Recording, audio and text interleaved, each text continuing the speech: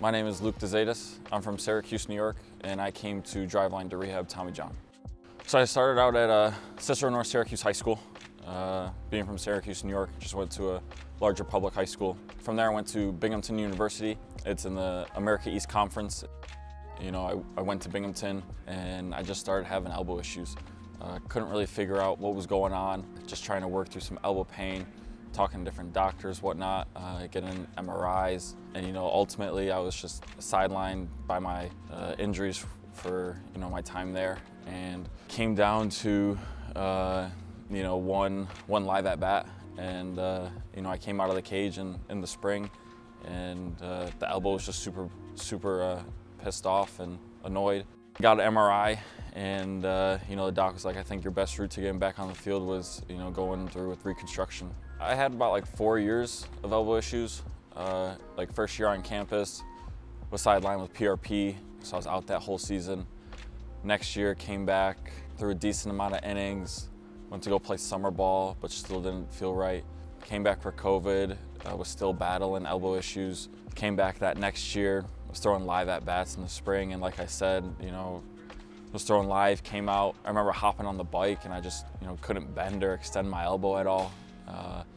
Just in a lot of pain. I basically had surgery done in April 2021.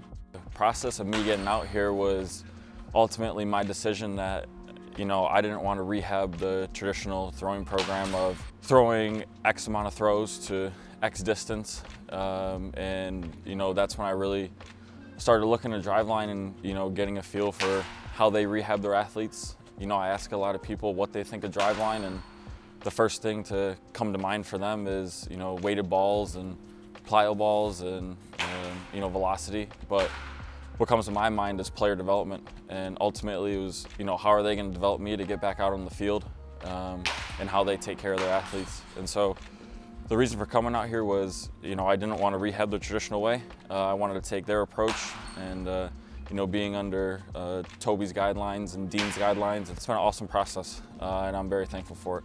My favorite part about Driveline has to be the people, the environment. That's what makes this place so special. If it wasn't for the people, like Driveline wouldn't be what it is.